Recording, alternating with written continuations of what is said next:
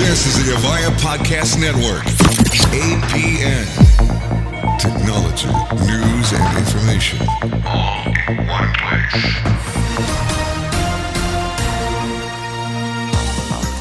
This is the E911 Talk Podcast, episode 98, for Monday, August 13th, 2012.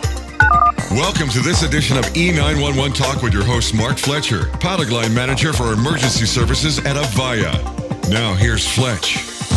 This past week on August 7th, a 911 call from the Chevron refinery in Richmond, California, made the news when the audio tape, first obtained by the San Jose Mercury News, depicted a female police dispatcher stating, I don't know what that means, but okay. At least that was the context of the story that was titled, quote, "Dispatcher seems confused by 911 call reporting Chevron Richmond fire," unquote. Now, this particular story grabbed my interest mainly because of the implication of an MLTS PBX being involved, as well as the procedures in place at a particular place of business. Now, normally I don't play Monday morning quarterback on news stories. That's a potentially dangerous stance to take in any situation, and I personally feel it's especially true for stories relating to public safety. If for nothing else, it's completely unfair to sit and digest the situation, taking hours upon hours to think about it, when in most cases, the public safety official gets a split second at best to make that same decision. So let's start off by analyzing the call as was published by the San Jose Mercury News. Hey, Chevron. Hello, we have a fire in a process unit for crude. I don't know what that means, but okay. We got a process unit coming to gate 31. It'll be a first level response for you guys. Okay, what does that mean? How many do you need? It's what you guys got, like a single alarm? Like a good structure fire? Whatever your structure is for us, I think it's like 3 inches in a truck. Okay. All right. Thanks. Bye. Okay, so let's pull this apart piece by piece, as I think you'll find some interesting parts to this that were not really brought out in the news stories. Hey, Chevron. So this tells me a couple of things. First of all, it appears that the dispatcher answered pretty casually with, "Hey, Chevron." This would probably indicate that they had some type of anti-alley pop on their screen, as they knew who it was. And it seems that it appeared casual in nature, probably because calls from that facility were not uncommon.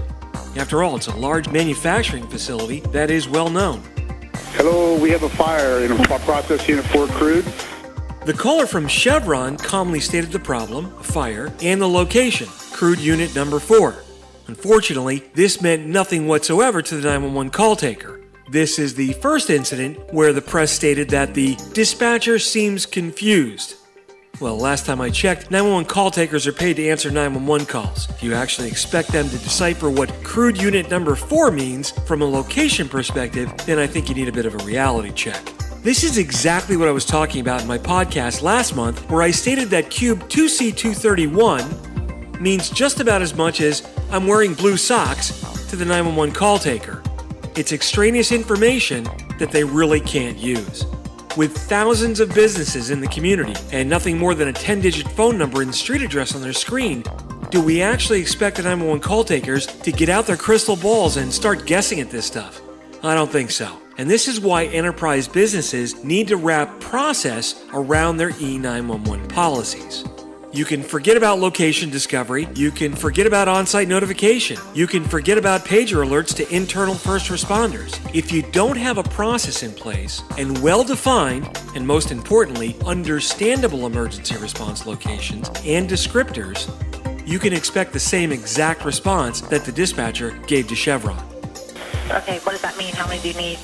Now, while some choose to chastise this dispatcher and label him as confused, actually I commend them. They stayed calm, they got the information they needed, and disposed of the call in less than 24 seconds. Now, in my book, that's pretty damn good. If you ever thought that location discovery within an enterprise or commercial facility was critical, I asked you to think about how poorly this could have gone if it hadn't been for the calm professionalism of the 911 center. This is an excellent lesson, as it teaches us that not only is technology needed to correct the problem of appropriate reporting from MLTS systems, but the vetting of procedures and zone naming conventions with public safety so that both sides are speaking the same language and can communicate effectively. Fortunately, there were only a few minor injuries at this particular incident, but remember, it hasn't always been that way. Thanks for listening to the E911 Talk podcast. If you're going to the APCO International 78th Annual Conference and Expo in Minneapolis, Minnesota, August 19th through 22nd, be sure to stop by the Avaya booth and say hi. We'll be recording our 100th podcast live from the show. For more information, you can check it out on the web at apco2012.org or follow me on Twitter at Fletch911.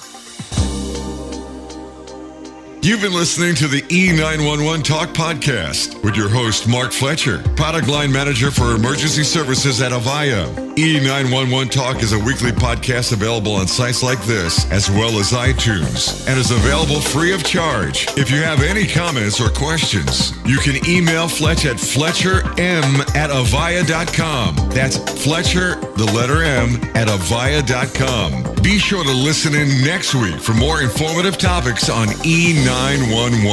911, the line is recorded. What is the exact location of your emergency?